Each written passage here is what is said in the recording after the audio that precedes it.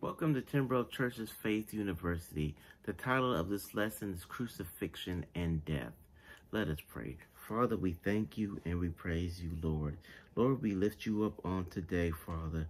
We come to you with our hearts humble, Father, ready to receive what you have given unto us through this lesson, Father. We love you and we praise you. In Jesus' name, amen. The scripture lesson text from this lesson comes from John chapter 19, verses 26 and through 30. The golden text comes from verse 30, and the scripture reads, "When Jesus therefore had received the vinegar, he said, 'It is finished,' and bowed his head and gave up the ghost." The time period of this lesson was about 30 AD, and the location was Jerusalem. As we go into a little background of this lesson, Jesus stood before an angry mob. He was brutally beaten, flogged, and was given a crown of thorns to wear. Public opinion had clearly swayed against Jesus as the people demanded his crucifixion. And this lesson is broken into 4 sections: Christ crucified, prophecy fulfilled, provision arranged, and mission accomplished. We'll start off with the first section, Christ crucified. Verse 16 reads, "Then delivered he him therefore unto them to be crucified, and they took Jesus and led him away." After looking at this scripture, after trying to convince the Jews that Jesus had done nothing to deserve death, Pilate finally gave unto them and delivered Jesus over to them to be crucified. Since the Jews were not permitted by Roman law to execute anyone, the Romans would carry out the sentence. Verse 17, "And he, bearing his cross, went forth unto a place called the Skull, which is called in Hebrew Golgotha." When looking at this scripture, Jesus was always depicted as bearing the entire cross to the place of his execution, but many believe that he only carried the horizontal crossbar, since it would have made sense that the vertical section will remain permanently anchored into the site of this crucifixion. In Matthew's gospel, it relates that Simon was compelled to carry Jesus' cross because of his weakened condition. Jesus was unable to do so. The reference is Matthew 27, verse 32. The place of Jesus' crucifixion is known as Golgotha or Calvary, which means skull. In chapter 23 and verse 33 of Luke, you can find that reference. The place may have been named skull because it was a place of death, and the image of the skull often symbolizes death. Verse 18 reads, "Where they crucified him, and 2 other with him, on either side one, and Jesus in the midst." When we look at this scripture, there's various forms of crucifixion known to have existed in ancient times. Some prisoners was tied to crosses and allowed to die of exposure. The goal here was a quicker death. The condemned would be nailed to a cross. The two criminals that was also crucified with Jesus is a fulfillment of a prophecy in Isaiah 51 and 9 and verse 12. "He made his grave with the wicked, and he was numbered by the transgressors."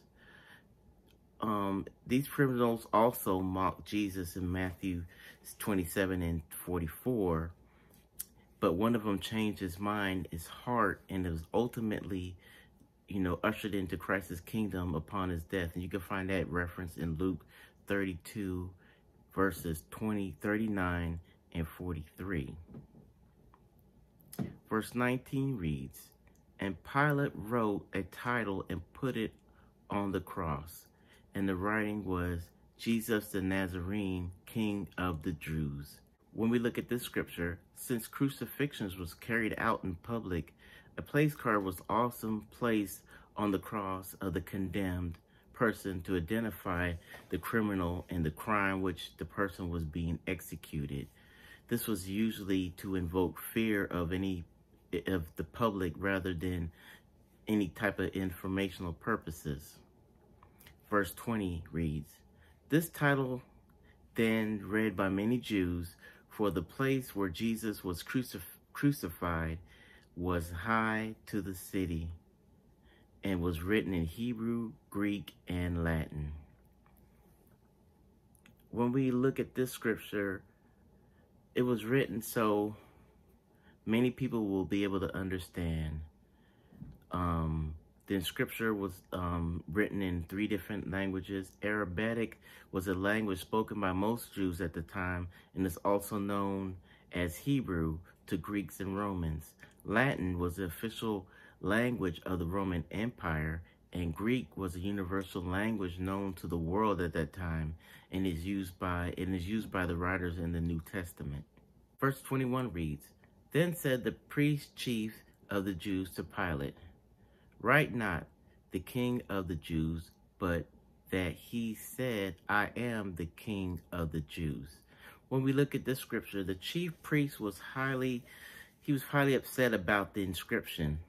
He wanted Pilate to change the message to say that Jesus only claimed to be the King of the Jews. Verse 22, it reads, "Pilate answered, What I have written, I have written."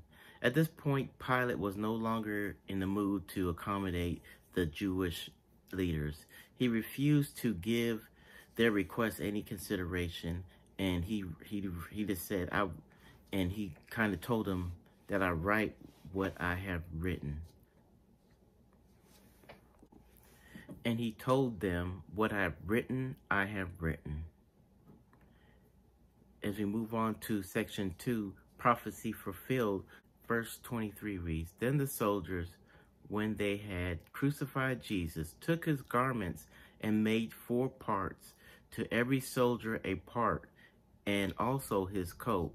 And now his coat was without seam, woven from the top throughout." When we look at this scripture, this was a common practice at the time for those on the death details to simply divide the clothing and other personal effects of the condemned amongst themselves. The condemned was usually crucified naked, adding more publicly humiliation. The 4 soldiers at the cross took most of Jesus' clothing and parted them out in 4 ways, but they still left his coat, or his tunic, which was woven into one piece with no seams. Verse 24 reads, "They said therefore amongst themselves, Let us not rent it, but cast lots for it, whose it shall be, that the scripture might be fulfilled, which said, They parted my raiment among them, and my vestures they did cast lots. These things therefore the soldiers did." When we look at the scripture, rather than tear the garment into 4 pieces, the soldiers decided on gambling to see who would get the whole garment. Now we move into section 3, provision arranged.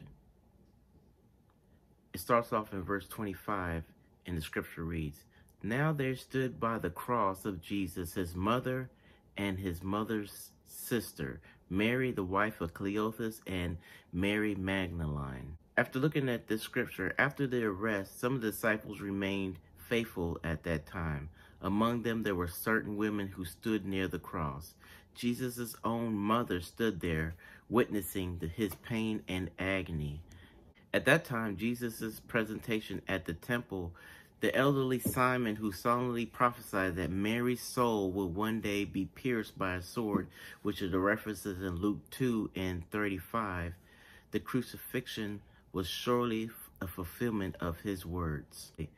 When we look at the scripture, as the oldest son, Jesus had a special responsibility of taking care of his mother. Though he was soon to rise from the dead, his time on earth was nearly over. He made provision for Mary's needs in his absence. The disciple that Jesus loved was the Apostle John. When Jesus said to Mary, "Behold thy son," he was telling her that now she should think of John as her son. Verse 27 reads, "Then he said to the disciple, Behold thy mother. And from that hour that disciple took her unto his own home." When looking at the scripture, when Jesus said to John, "Behold thy mother," he's telling John that he should consider Mary as his mother. Jesus assured Mary would be taken care of after his death. The statement, "From that hour the disciples took her into his own home," explains the purpose in making the declaration from the cross. Taking responsibility for his mother's welfare as he hung shows us even in agony, Jesus kept the Father's commandments perfectly. He was faithful in doing the Father's will and making provision for his bereaved mother as any son would. As we move on to section 4, mission accomplished, we start off in verse 28. Scripture 28 reads, "After this, Jesus, knowing all things were now accomplished, that the scriptures might be fulfilled, said, I thirst." When looking at this scripture, "And now all things were accomplished," Jesus fulfilled one more prophecy by declaring aloud the terrible thirst that he experienced on the cross. Psalms 69:21 says, "They gave me gall for meat, and in my thirst they gave me vinegar to drink." Vinegar in that era was a cheap wine commonly consumed by soldiers. When mixed with other substances, it was used as an anesthetic. Verse 29 reads, "Now there was set a vessel of vinegar, and they filled a sponge with vinegar, and set it upon a hyssop, and put it in his mouth." When we look at this scripture, hyssop is also known as oregano. It was a herb used as a season and also in religious rituals. Here, it was a bunch or a branch of hyssop that attached a sponge to it, and it was used to offer Jesus a drink to relieve his thirst, making it possible for him to make his final declaration. When we look at this scripture, hyssop is also known as oregano. It was a herb used as a season and also in religious rituals. Here, it was a bunch or a branch of hyssop that attached a sponge to it, and it was used to offer Jesus a drink to relieve his thirst, making it possible for him to make his final declaration. In verse 30 it reads, "When Jesus therefore received the vinegar, he said, It is finished, and he bowed his head and gave up the ghost." When we look at the scripture, after receiving the wine vinegar, Jesus declared, "It is finished." A single word in original language, the term was used at the completion of a contract, as a debt being paid in full. Jesus declared the very night before, "I have finished the work thou hast given me to do." You can find that reference in 17 and verse 4. Jesus was not saying he was defeated when he said he was finished. He was claiming victory. Jesus' work to save lost sinners was now finally accomplished. After completing his work on earth, Jesus bowed his head and gave up the ghost. To confirm that Jesus had indeed died, the soldiers pierced his side with a spear, fulfilling a prophecy. Fulfilling a prophecy. "They shall look upon him whom they pierced." And you can find that reference in John 19 and 37. Had Jesus not expired, they would have broken his legs to hasten his death. And that reference can be found in John 19:32 and verse 33. It was a fulfillment of another prophecy, "A bone of him shall not be broken." And you can find that reference in John chapter 19 and 36. After this, Joseph and Nicodemus buried the body of the Lord Jesus Christ. And you can find that reference in John 19, verses 38 through 42. In this lesson, we was able to study John's account of the crucifixion of Jesus Christ, King of the Jews. Now we have a better understanding how Jesus died on the cross to take away the sins of the world. Now that we know this, live in victory over sin because Jesus Christ's death had made us free. Lord, we just want to thank you, Father. We hope that this lesson helps and encourages somebody, Lord Jesus, to know that they are free, that you have already paid the price for them, Lord Jesus. We thank you for how you broke down this lesson and made it plainer for us to understand it, Lord Jesus. We bless you, Father, and we praise you on today. We love you in Jesus' name. Amen.